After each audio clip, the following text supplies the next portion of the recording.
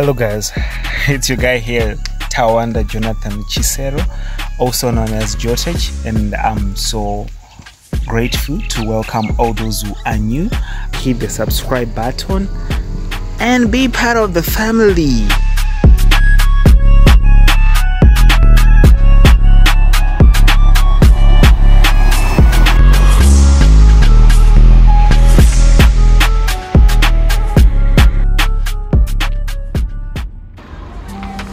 Yo, what's up fam?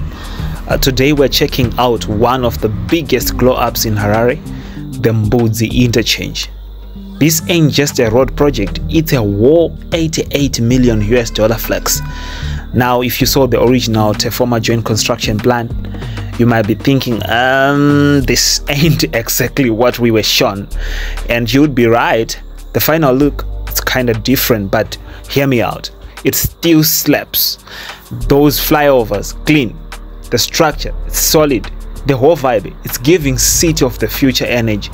It's already making traffic less painful, and trust me, that's a win for every driver who's been stuck at Mbudzi during rush hour. And guess what? According to the press, the official opening is happening this month. So yeah, it's almost go time, and let's just hope it will be done by then.